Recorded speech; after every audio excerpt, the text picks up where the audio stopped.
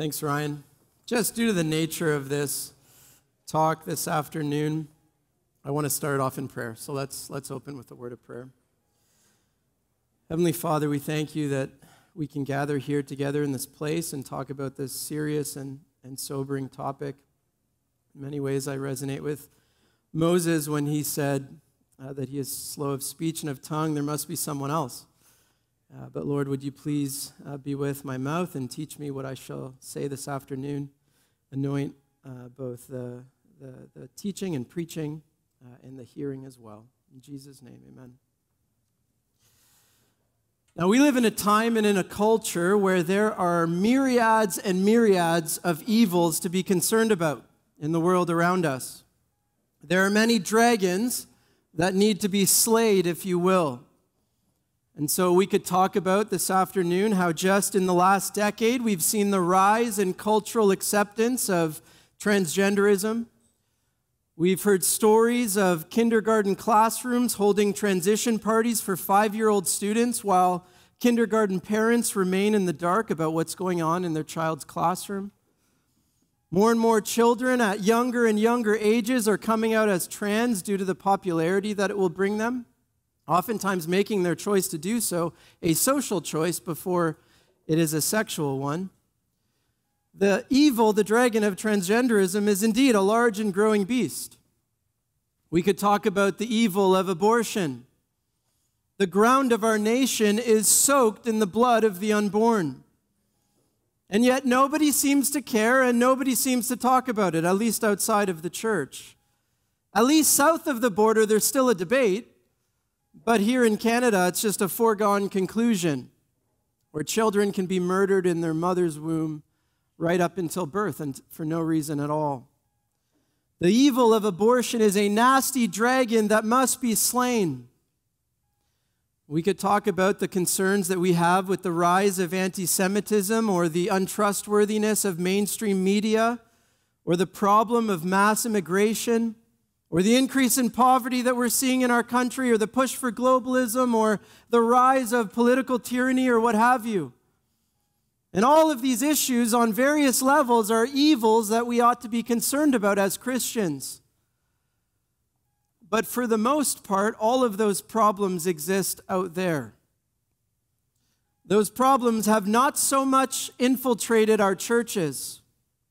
Sure, there are exceptions here or there, but certainly not on a large scale. And yet there exists another problem, another moral issue that is not just out there, but one that remains a problem in here. It's not only a massively widespread problem in the world, but unfortunately it is a massively widespread problem in the church. And it's the problem, it's the sin, it's the dragon of pornography. We live in a pornified and sex-obsessed culture. You can't walk through the mall or get through the grocery checkout counter or watch a sporting event without being exposed to overly sexualized content. Public school classrooms talk about different sex acts with young children in elementary school. The vast majority of new television shows being put out on Netflix or other streaming services are rated TVMA because they contain nudity and graphic sex scenes. And in the midst of such a sex-obsessed culture, we also live in a time of unprecedented technological advancement. The internet, computers, smartphones, virtual reality, artificial intelligence. Everyone in this room has more computing power in their pocket than we would have had that could fill a room a few generations ago. A few decades ago, acquiring pornography was not private or anonymous. You would have to go to a convenience store and pick up a magazine from the top shelf and pay a cashier for it, or walk into a gentleman's club. You'd have to leave your house and show your face in a public setting in order to indulge in this sin. But nowadays, it's just the click of a button away.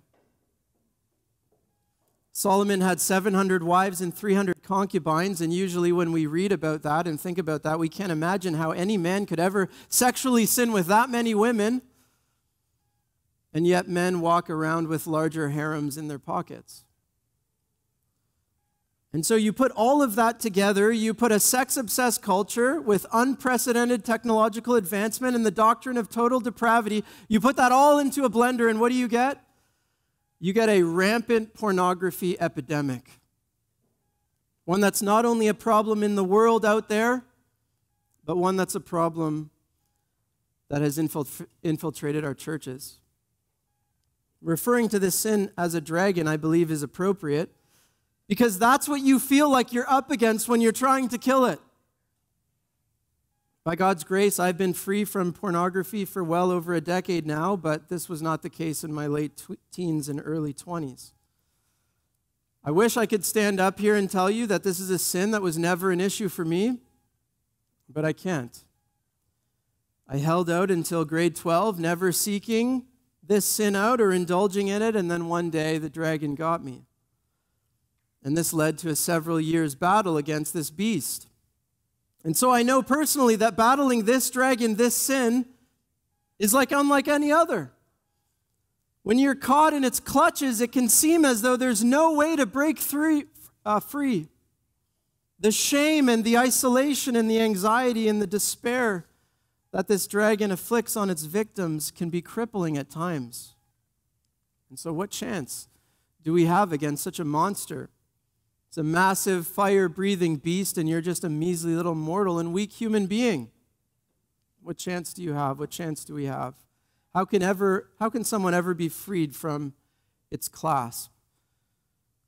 Well, that's what we're going to talk about this afternoon. We're going to talk about how to slay the dragon of porn in the church.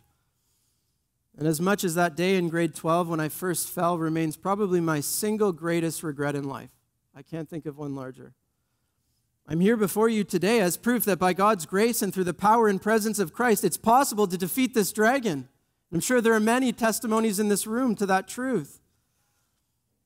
God has given us some significant weapons at our disposal that we can use to slay this dragon in our lives and to help other brothers and sisters in Christ do so in theirs.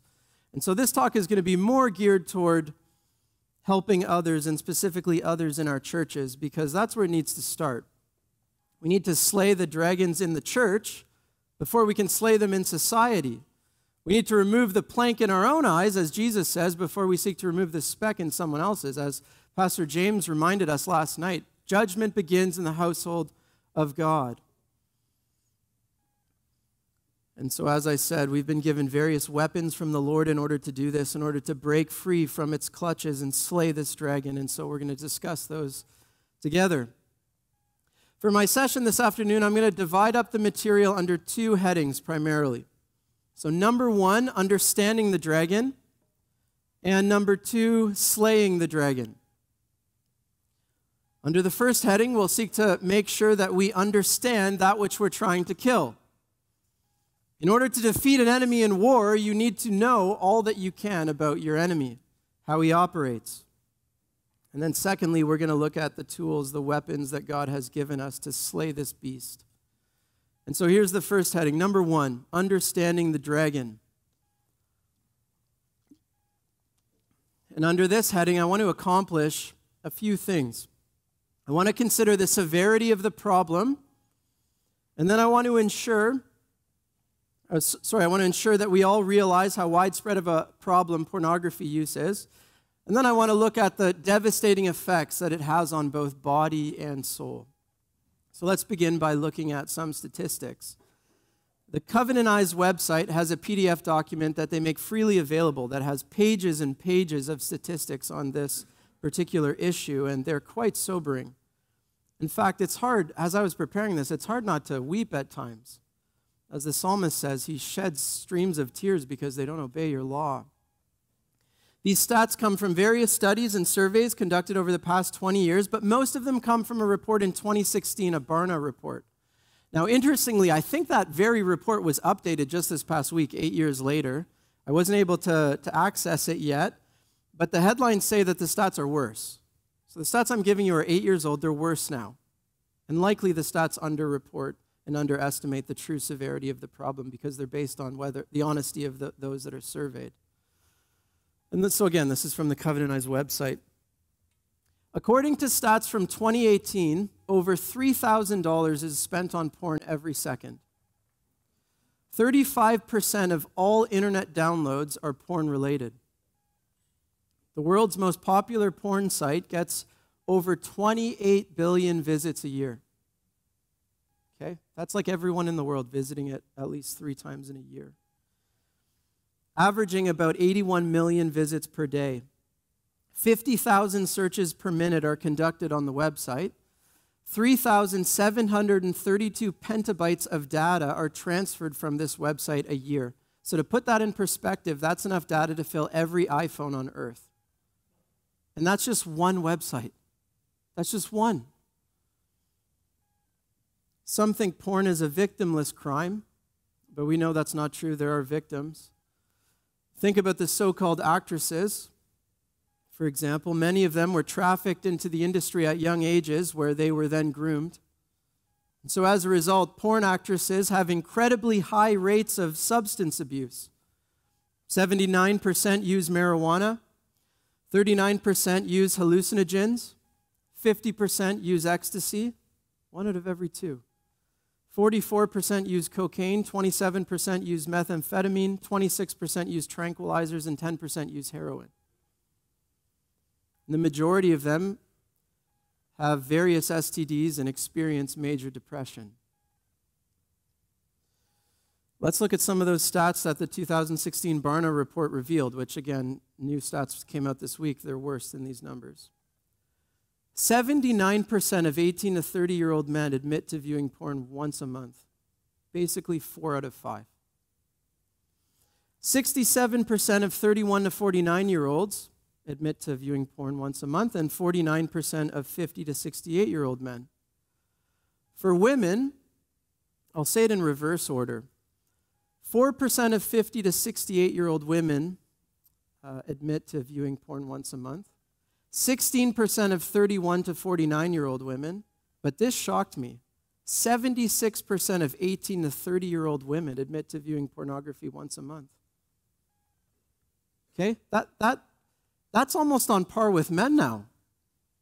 That tells me the problem is growing, and it's worsening with each new generation, such that now it's not predominantly a problem for men, but a problem for men and women, at least in the younger generation. 55% of married men say they watch porn at least once a month, compared to 70% of unmarried men. For married women, that number is 25%, and for unmarried women, it's 16%, so it's still lower overall. 90% of teens and 96% of young adults are either encouraging, accepting, or neutral when they talk about porn with their friends. The majority, so 56% of teens and young adults aged 13 to 24, believe that not recycling is far worse than viewing pornography. About half, so 54% of daily porn users say that porn featuring teens is wrong. Only 1 in 2 believe that it's wrong, which means 1 in 2 are okay with it. 27% of people 25 to 30 indicate that they started looking at porn before puberty. 57% of teens admit to seeking out porn at least monthly. But as I said earlier, the problem is not just out there. The problem is in here. 41% of practicing Christian boys aged 13 to 24, so the stats divide practicing with just those that self-identify, so I'll give both. 41% of practicing Christian boys aged 13 to 24 admit to using porn at least once a month. 23% of practicing Christian men, 25 or over, use porn at least once a month. 64% of self-identified Christian men and 15% of self-identified Christian women view porn at least once a month. 28% of Christian men say that they were first exposed to porn before the age of 12. And here's a shocking one. According to this 2016 report, 1 in 5 youth pastors and 1 in 7 senior pastors admit to using porn on a regular basis and are currently struggling, which amounts to more than 50,000 U.S. church leaders. And I think the numbers are worse, again, in the report that just came out. And this is those who admit it. According to the research, prolonged exposure to pornography leads to an exaggerated perception of sexual activity in society, diminished trust between intimate couples, the abandonment of the hope of sexual monogamy, belief that promiscuity is the natural state, belief that abstinence and sexual inactivity are unhealthy, cynicism about love or the need for affection between sexual partners, belief that marriage is sexually confining, and a lack of desire to have a family and raise children. There's a lot of speculation about why our birth rate is so low. It's probably because of how many people are hooked on porn. I could go on, but I think I'll stop there. The report was 43 pages long. It's depressing to read through. It's just statistic after statistic after statistic shedding light on just how massive and widespread of an issue this is, both in the world and in the church. So that helps us understand the nature of this dragon on a macro level. Let's consider it on a micro level, how it affects the individual. As Christians, we know that God has made us to have both bodies and souls. We are body and soul creatures, such that our bodies affect our souls and our souls affect our bodies. Well, the sin of pornography is a sin that drastically affects both the body and the soul. We'll begin by discussing the effects that it has on the body and why it can so quickly cause addiction. And it aligns with what the scriptures say. Romans 6 verse 12 says that sin is able to reign in your mortal body and make you obey its passions. Verse 13 says that it can present your members to sin as instruments for unrighteousness. And then verse 19 says that your members can be presented as slaves to impurity and to lawlessness, which leads to more lawlessness. In other words, sin reigns in one's mortal body, and as it does so, it leads to more and greater sin. Lawlessness leads to more lawlessness, and certainly we see this with the sin of pornography. So I want to read an excerpt for you from Joe Rigney's book, More Than a Battle. Phenomenal book. I would commend it to you in dealing with the sin of lust and pornography. He discusses in it how pornography affects the body and in particular the brain. This is what he writes. Essentially, pornography rewires the brain. The brain is what scientists call plastic. It's capable of being shaped and molded, and then of holding that new shape over time. Brain plasticity is particularly high during one's teenage years. As we age, our brains become less malleable. Given that many men first encounter porn as teenagers, it's no surprise that they become hooked and find it difficult to break the habit as they get older. Porn weaponizes the brain so that sin is easy and obedience is hard. Looking at pornography triggers neurological, chemical, and hormonal events that leave a mark on the brain. Frequent use hardens the neural pathways and molds the brain so that it craves porn. Of course, this isn't unique to porn. Alcohol, drugs, video games, smartphones, food, all of these can do the same.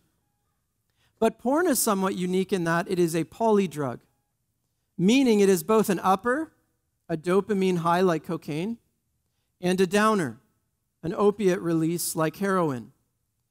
The porn high that builds up to a climax and then the porn crash that occurs afterward is then a potent and addictive drug unlike any other.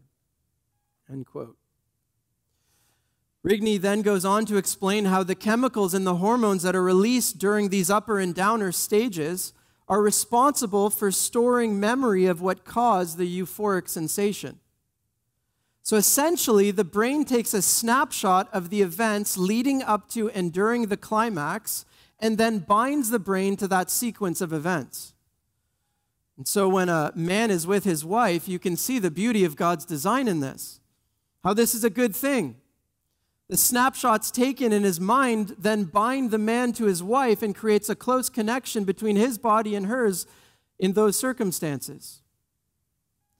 But sin distorts that bodily design such that when a man looks at porn in the dark, alone, in front of his computer at night, his brain is now bound to that sequence of events, such that every time he finds himself in that kind of a situation, in the dark, alone, in front of his computer at night, even if porn is not on his mind at all, the man's body will start being drawn in that direction because his brain has been rewired through his past porn use. And so his brain recalls those mental snapshots that it's stored and starts sending signals to the rest of his body, causing the temptation to rapidly build. And so you can understand how patterns and habits can so easily and quickly develop, and why someone can become so easily enslaved to this dragon. Romans 6:19 is then fulfilled. Lawlessness leads to more lawlessness. The body is under its power. That's a brief overview of the effects of this sin on the body, but I want to briefly talk about the effects of this sin on the soul. And there are many. Addictions, and pornography in particular, lead to all kinds of other sins and issues. It leads to increased despair, anxiety, depression, seared consciences, enslavement, doubt, unbelief, fear, dishonesty, loneliness. We could go on. We could talk about each one of these all afternoon. But for the sake of time, there's one effect that I want to especially highlight before we move on, and it's this one: shame. Shame. 1 Corinthians 6:13b to 20 says this: "The body is not meant for sexual immorality, but for the Lord, and the Lord for the body. And God raised the Lord and will also raise us by his power. Do you not know that your bodies are members of Christ? Shall I then take the members of Christ and make them members of a prostitute? Never. Or do you not know that he who is joined to a prostitute becomes one body with her? For as it is written, the two shall become one flesh. But he who is joined to the Lord becomes one spirit with him. Flee from sexual immorality. Every other sin a person commits is outside of his body, but the sexually immoral person sins against his own body. Or do you not know that your body is a temple of the Holy Spirit within you, whom you have from God? You are not your own, for you were bought with a price. So glorify God in your body."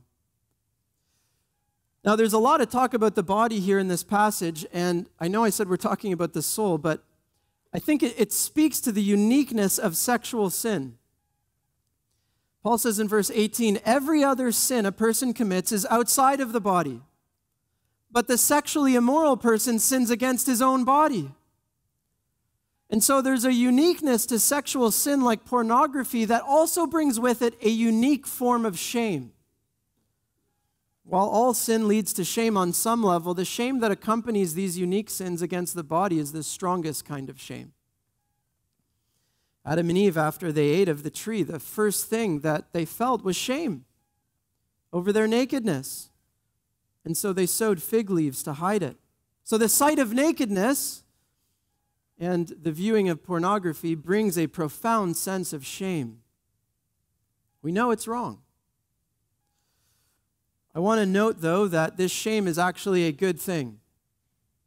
While the shame seems to have a crushing effect on the soul, it's been designed by God to drive the person toward repentance and change. It's meant to and designed to crush the soul until it produces truly godly sorrow. Herman Bavinck points this out when commenting on the shame that Adam and Eve felt after they ate of the fruit. He writes this: "If immediately after the transgression a sense of guilt, shame, and fear arose in humans, then that in itself is already an operation of God's Spirit in them. Indeed, a revelation of his wrath, but also of his grace. A revelation that is the foundation of all the religious and ethical life that still persists in humans after the fall." Shame in this way was God's grace toward Adam and Eve. They weren't desensitized to their sin, but rather they recognized it and they sought to do something about it. Their shame led to change. Tim Bailey, in his book, The Grace of Shame, says this about shame. And that book is about the sin of homosexuality, but it is a phenomenal book. It's called The Grace of Shame. He writes this about shame. He says, "Because shame is painful, our desire to avoid it keeps us from sin. God gave us physical pain to protect our bodies and shame to protect our souls. A man incapable of physical pain runs the risk of destroying his own body. In the same way, a shameless man risks destroying his own soul. cannot be said too often that shame is God's grace. And so this kind of shame is good. There are bad kinds of shame, but this kind of shame is good because it ultimately is meant to drive us to the Lord Jesus Christ in confession and in repentance. That He is the only one that provides a way out of our shame and that can take it away. And so the more we're crushed by our shame, the more we're motivated to flee to Christ, because He is the only one that can cleanse and transform us so that sin and shame no longer reign in our souls and in our bodies. And so that's understanding the dragon. It's widespread out there in here. It affects both body and soul in profound ways. Number 2, here's the second heading, slaying the dragon. And under this, we'll have several subheadings as we look at the different tools and weapons that God has given us to slay this beast. Here's the first weapon. A, extreme measures. Extreme measures. When I first meet with a guy that is trying to kill this sin in his life, the first thing that I do is chat with them about what kind of extreme measures they have taken to put some distance between them and their sin. And if they haven't taken any, then we talk through which ones they could consider taking. And so the goal with this is twofold. Number 1, you want to make it as difficult as possible for them to have access to porn and to give into it. And number 2, you want to gauge how serious they are about killing their sin. So giving them some homework in the form of an extreme measure that they can take achieves both of those goals. Put some distance and difficulty between them and their sin, and it helps you gauge how serious they are about killing it. And not only that, this is a biblical concept. So God's way is always the best way. Jesus says in Matthew 5:29-30, He says, if your right eye causes you to sin, tear it out and throw it away. For it is better that you lose one of your members than that your whole body be thrown into hell. And if your right hand causes you to sin, cut it off and throw it away. For it is better that you lose one of your members than that your whole body go into hell. So what is Jesus saying there? He's telling you to do whatever it takes to kill your sin. And He's speaking in particular to those who are struggling with sexual sin. We know that from the context of this passage. And so often we come to this passage and we want to instantly caveat it. So we read the passage to someone and we say, well, surely Jesus doesn't literally mean to gouge out our eye or cut off our hand. Why are we so quick to say that? Jesus doesn't caveat what He says. So why don't we just let the shock of the passage have its full effect? His point is to be as extreme as possible in killing your sin. Make it as difficult as possible for you to sin. And so again, I've found that this is a great starting point in helping someone kill this sin. They can cry and they can mourn and they can pray, and they should mourn over their sin and they should pray, but at some point they have to get practical. I've heard Pastor Jacob say on occasion, he said, the best way to kill the flesh is to starve it. I think that's helpful. So let's help them make porn as inaccessible as possible so that they can begin to starve the dragon. Cut off access to the food source. Joe Rigney explains again in his book, More Than a Battle, he says the basic idea is to establish artificial boundaries in relation to sexual temptation. This makes it possible for the deeper issues of the heart to surface without gasoline constantly being poured on the fire. More often, it means identifying the access point for the temptation and completely removing it. So earlier this year, I met with someone who was struggling with porn on his smartphone. He didn't have a computer. He just had a smartphone. So I told him, get rid of it. Buy a flip phone that only allows you to call and text. They still exist. And so that's what he did. He traded in his smartphone for a dumb phone. Now, some people are hesitant to do this because they think they need their smartphone. Well, they certainly don't need it as much as their hands and eyes. Heath Lambert, in his book, Finally Free, which is another wonderful book on this topic, he says, the honest truth is that you don't need any electronic device, but you do need to be holy.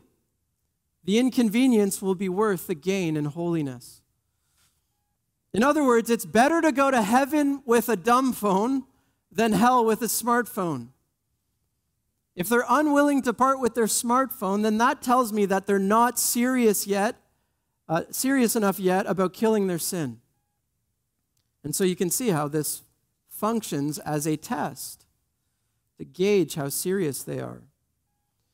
Other boundaries that can be set include deleting your social media accounts, no internet use or streaming services alone, put your computer in a public space and never allow it behind a closed door, or better yet, get rid of your computer and use someone else's, or go to the library if you ever need to use one. One of the elders told me about one guy in our church a couple years ago who was seeking to kill this sin, and the drastic measure he decided to do was take his bedroom door off his door frame. I thought that was amazing. So he has no privacy. He didn't want any privacy, and so he removed the door to his room. Now, a brief word on filtering and accountability software. I think it's useful, but the majority of the time, I don't think it's extreme enough. So if someone tells me that they put software on their phone, I tell them that's good, but I want them to think of something more extreme. Software on their devices is akin to trimming one's fingernails. It's doing something, but it's nowhere near cutting off their hand. And so the goal here with this extreme measure is to be practical, to be radical, and to put as much distance and difficulty as possible between the sinner and their sin, and then to gauge how serious they are about killing it. And God honors these actions. The ones who are like, I'll do whatever it takes, and comes back and does the homework, they have far more success than the ones that don't. God honors these actions. When someone demonstrates in word and in deed that they desire holiness more than their privacy or their personal freedom or the convenience of their technology, God blesses that. And so that's the first one, extreme measures. Secondly, B, confession and accountability. In order to kill sin, it has to be brought into the light. There's no other way. Proverbs 29, verse 13 says, whoever conceals his transgressions will not prosper, but he who confesses and forsakes them will obtain mercy. Why would you ever not confess? 1 John 1, verse 9 says, if we confess our sins, he is faithful and just to forgive us our sins and to cleanse us from all unrighteousness.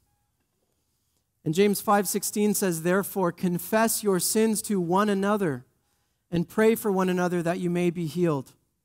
So I want you to notice that this step, confession and accountability, involves both vertical and horizontal confession. First, we must encourage people to confess their sin to the Lord immediately. According to Proverbs 29, verse 13 and 1 John 1:9, confession is the only pathway to God's mercy and forgiveness and his cleansing grace.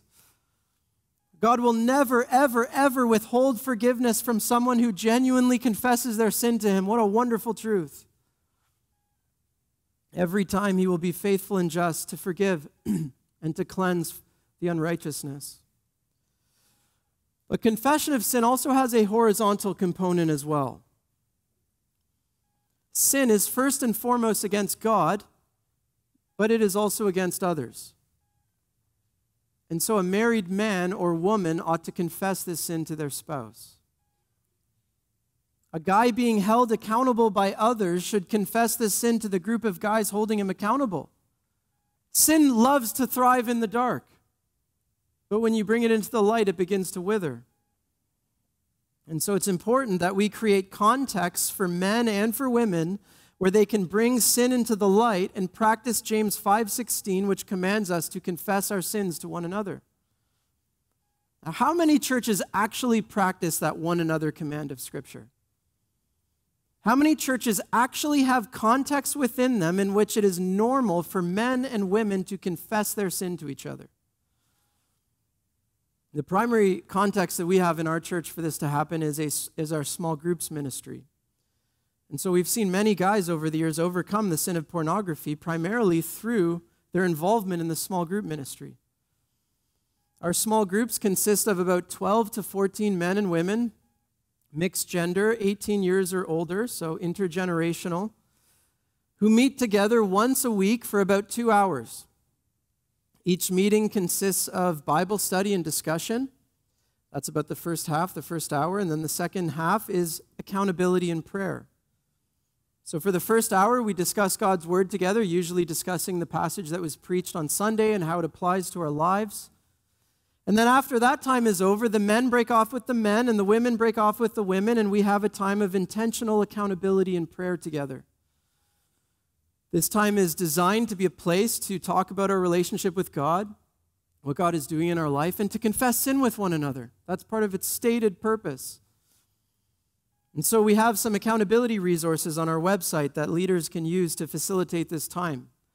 If you go to the small groups page on our website, you can find those there. These are question sets that leaders can use to have their members answer during accountability. So in my accountability time each week, what my small group focuses on is 3 things. Number 1, our relationship with the Lord. How was your time in God's Word this week? How was your time in prayer?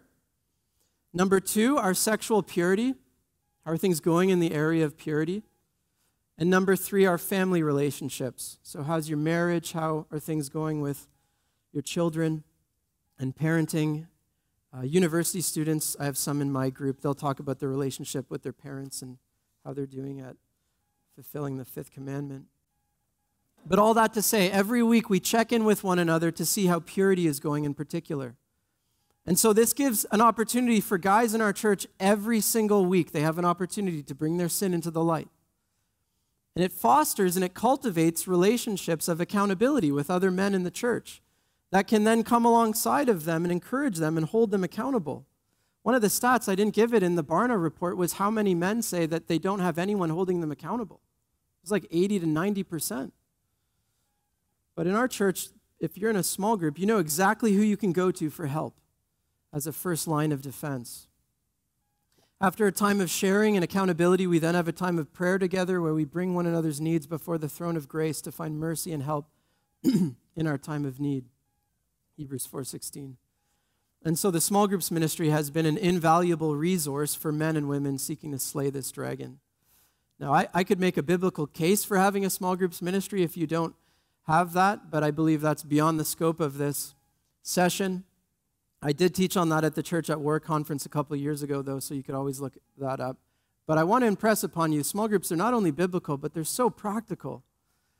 They equip the saints for the work of the ministry, and if you run them similar to how we do, they create these accountability structures within your church and within the body of Christ where confession can take place, and brothers and sisters can hold one another accountable and live out James 5:16 and Galatians 6 verse 1, which says, "Brothers, if anyone is caught in any transgression, you who are spiritual should restore them in a spirit of gentleness." How does that lived out? We need to create structures where those can be lived out, those one another's of Scripture. C, here's the third thing, imitable leaders. I thought the word was imitatable, but Microsoft Word kept underlining it, so it's actually imitable. It means leaders worth imitating. In order for this small group model to work, you need to have leaders that are qualified to lead. Paul says in 1 Corinthians 11:1, "Be imitators of me as I am of Christ." And so among other qualifications at our church, we have developed a zero-tolerance pornography policy for all of our leaders, meaning we only have people in positions of leadership, including small group leadership, who are currently free from the sin of pornography. And so if you want to slay the dragon of porn in your church, then it has to start with the leadership. Slay this dragon amongst your leadership. And then it will trickle down from there. I remember when I was in university being part of university discipleship groups led by other students that all struggled with the same sins.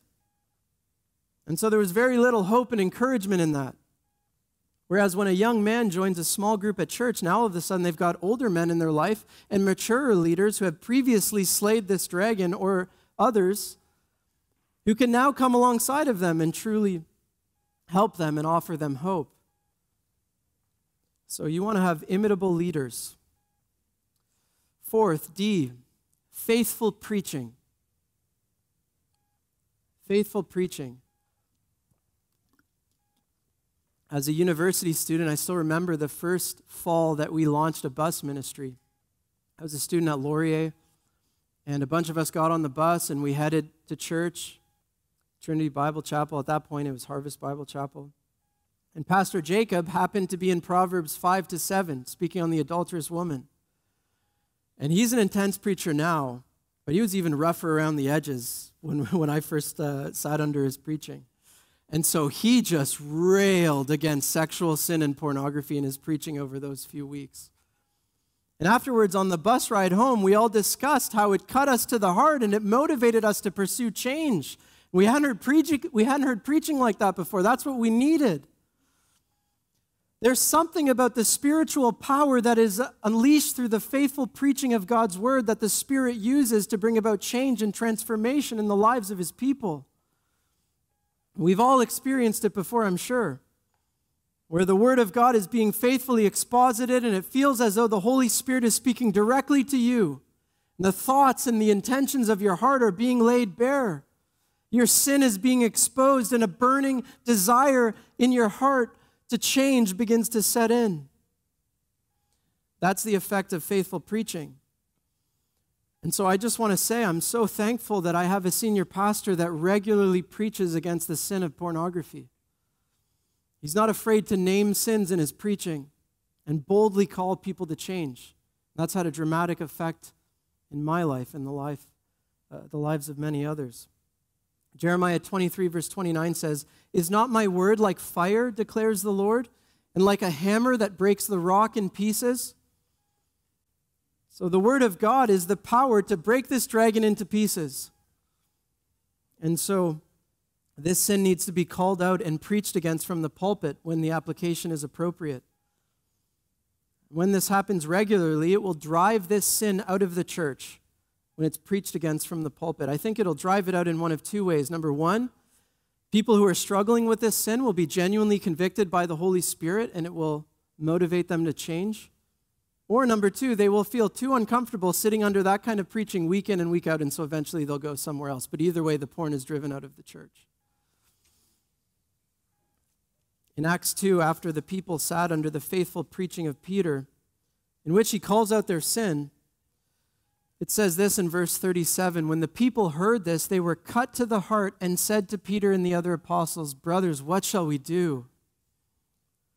That's the response that we're going for. The faithful prophetic preaching of God's word is one of the most powerful weapons that we've been given to slay this dragon. All right, next, E, church discipline. I don't think this weapon, church discipline, is talked about enough in conversations about pornography. In fact, I have yet to read a book about the sin of pornography that mentions church discipline. And in no way am I insinuating that when a guy confesses to looking at porn, we need to immediately go nuclear and excommunicate him from the church. No. But eventually, if that sin persists without any change or movement toward righteousness, then church discipline, excommunication should be on the table. Church discipline is a tool that God has given the church for the purpose of saving sexual sinners from damnation. And speaking of the sexually immoral man in the church of Corinth in 1 Corinthians 5, Paul writes in verses 4 to 5, "When you are assembled in the name of the Lord Jesus, and my spirit is present with the power of our Lord Jesus, you are to deliver this man to Satan for the destruction of the flesh, so that his spirit may be saved in the day of the Lord." And so every situation is different. And matters of church discipline should be discussed amongst a plurality of elders. There's safety in many counselors, the Bible says. But eventually, if someone persists in this sexual sin, in the sin of pornography, without any change, at some point we have to conclude that they are not repentant, and that perhaps the sting of church discipline is what they need to help them snap out of it and pursue repentance once and for all. And so earlier this year, I was sitting with a guy in my office who had applied for church membership, but had also been struggling for porn for years, without any change, no movement in the right direction. And so there was no evidence that he was taking his sin seriously, and there was seemingly no victory over it. So I told him that we had discussed his situation as elders, and due to his sin, we would not be accepting him into membership at that point, because if we did, it would immediately become a matter of church discipline. Now, this was a shock to his system. I don't think he was expecting that. And after that meeting, he ended up taking some radical measures in his life that he previously had not done to finally begin to slay the dragon. And so the means that God has given us in his word worked. For him, just the thought or prospect of excommunication was enough to sting him toward repentance. I think that sometimes because this sin is so widespread and it's so easy to fall into and so many men are enslaved by it, we don't take it as seriously as other sins. But it is serious. It's sexual sin. It's sin against the body. And so if someone persists in it without any change, which means they're persisting in it unrepentantly, because repentance means change, then this is the tool that God has given us to deal with it. Next, I want to just kind of rapid fire through a few more things under the heading honorable mentions. So F, honorable mentions. Fathers are responsible for protecting their homes from this sin. I believe that the previous generation of parents, my parents' generation, they were naive to what was happening on the computers in their homes because the internet was new. It caught them off guard. There was a lot of ignorance. That's not the case anymore. Okay, we're not ignorant to the prevalence of this sin. So get filtering and accountability software on your family computer. Make sure your family computer is in a public place. Don't give your kids smartphones or iPads until you know they're mature enough in the faith to handle them. Maybe even add a few years onto that. And when you do, use software as a safeguard while they're under your roof. But generally speaking, I would just hold off on giving them devices for as long as you can. Tim Challies has this great blog post saying, don't give them porn for Christmas. He's talking about how a lot of devices we give our kids as gifts are gateways to porn, even video game systems. So don't be ignorant to that. Fathers, it's your responsibility. I mentioned that pastors should faithfully preach against this sin. I'll also mention the flip side of that pastors should preach about the gift and the beauty of sex the way that it was meant to be enjoyed. Christians should be taught a holy view of sex, that it is a wonderful gift that God has given us when enjoyed in the proper context. Sometimes, and I've sort of come to understand this through premarital counseling sessions, people that have come from other churches, sometimes we focus so much on the problem of sex when it's not enjoyed in the proper context that people end up thinking that sex is a shameful thing in general, that it's always shameful. Well, that's not a good view of sex either. And so when a teenager's hormones start to rage and they have desires for sex, they aren't sure what to do because they've grown up thinking those desires must be wrong, they're unnatural. But of course they're not. They're not unnatural. They just need to be mastered, and they need to find their fulfillment in marriage. Paul says in 1 Corinthians 7:9, it's better to marry than to burn with passion. So let's preach about the beauty of sex in its proper context and the beauty of marriage. Scripture memory is another means of fighting this dragon. David says in Psalm 119, verse 13, I have stored up your word in my heart that I might not sin against you. So encourage brothers and sisters to memorize Scripture that deals directly with their sin. And so when they feel the temptation coming on, tell them, go for a walk and just recite the Scripture over and over. Pray through the Scriptures that you've memorized that directly attack and speak to this sin. And so I would suggest as a starting point, Matthew 5:8, 1 Corinthians 6:9-11, 1 Thessalonians 4:3-8. There are many passages that apply. I like Matthew 5:8. Blessed are the pure in heart, for they shall see God. Would you rather see that filth, or would you rather see God? The last honorable mention that I'll give is that we shouldn't be afraid to speak strongly to those who are engaged in this sin. Bring up warning passages like the ones in Hebrews to warn them about the consequences of persisting in sin. Another thing you can do, and this would have been motivating to me as a young man, if someone had said this to me, is bluntly tell guys that struggle with this sin that they're being effeminate. That doesn't mean they're being feminine. It's not feminine to look at porn, but they're being effeminate. Looking at porn is effeminate. In other words, it's not acting like a man. Men are called to lead women, not prey upon them. Men are called to protect women, not objectify them. Men are called to have self-control and self-mastery. And so to indulge in porn then is the opposite of what they're called to do, therefore it's effeminate. It's malakoi. So don't be afraid to refer to it as such, and get serious with the people that you're seeking to help. Use biblical language. So those were some honorable mentions, and there's many more we could talk about. But we'll finish with this one. G, the presence of Christ. All of the tools that we have discussed so far are completely useless if they're not empowered by the presence and the power of Jesus Christ. They are useful means that God has given us to slay the dragon, but we must remember that they are means to be used, not trusted in. They cannot save or deliver. Our trust for salvation and deliverance is only in Jesus Christ. And Jesus is pretty clear in John 15:5. He says, apart from me, you can do nothing. That is pretty conclusive. Here we have another statement of Jesus without any caveats. Apart from him, you can do nothing. You cannot overcome sexual sin without Jesus Christ.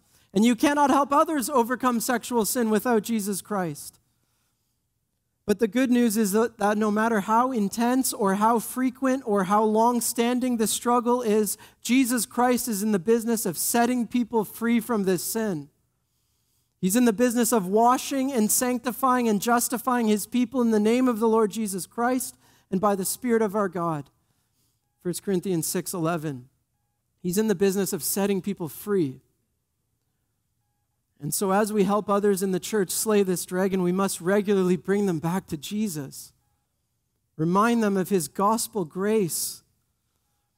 One of the ways I think we can practically ensure that they are abiding in Christ is by holding them accountable to spend time with the Lord Jesus in his word and in prayer.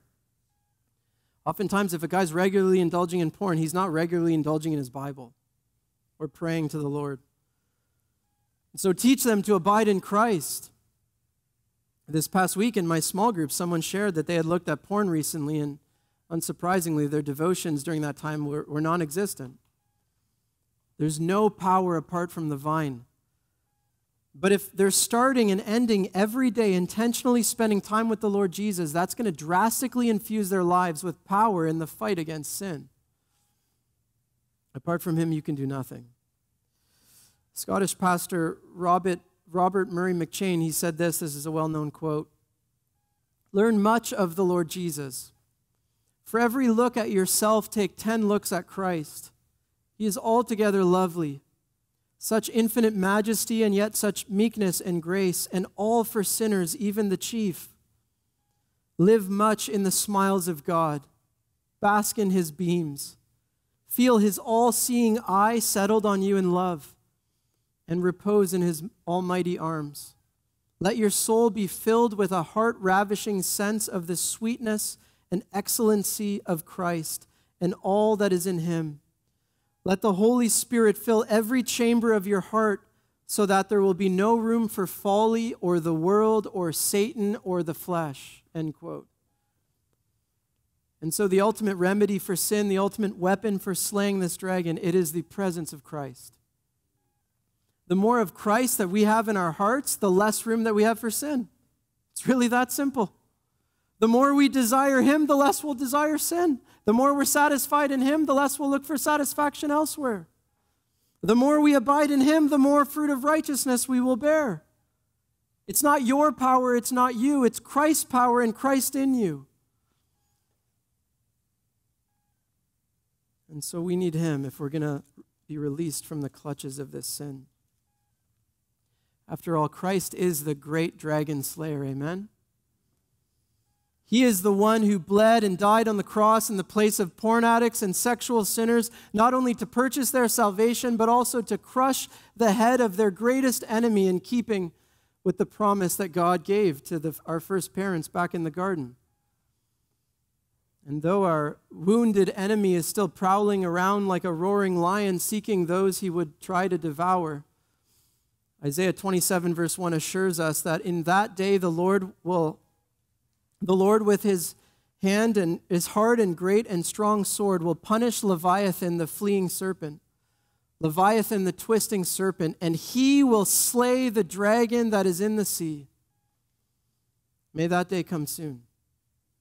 And so I want to close by reading this excerpt from Andy Nasali in his book titled The Serpent and the Serpent Slayer. How should you feel when you think about what Jesus, the serpent slayer, has already done to the dragon, and about what the serpent slayer will finally do to the dragon? You should feel elated. You should fall on your knees to worship the ultimate knight in shining armor, the ultimate dragon slayer.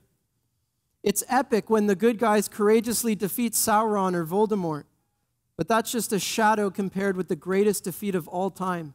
Jesus slays the dragon. If that doesn't make you rejoice, what will? Exult in the serpent slayer. I think that's a good note to end on, so let's pray. Father, we pray to you with hearts full of thanksgiving and worship for your Son, Jesus Christ, the great serpent slayer, who has crushed the head of Satan and will one day fully slay him once and for all. We pray that day would come soon and very soon. Until then, Lord, would you please root this terrible sin of pornography out of our churches? Would you give us spiritual power from on high for such a task? Lord, if there's anyone in the room who's currently struggling with this sin right now, I pray that you would grant them freedom. I pray that the last time they looked at porn would be the last time that they ever look at it. That you would give them a far greater desire for the Lord Jesus Christ and for his presence than they would have a desire for sin. Please, O Lord, free them. And Lord, for the rest of us, would you help us as we seek to minister to others who are caught in this sin? Lord, again, give us power from on high, that we would use the means that you have granted and given to us in your word. And Lord, that we would be able to reverse this tide by your grace. In Jesus' name we pray. Amen.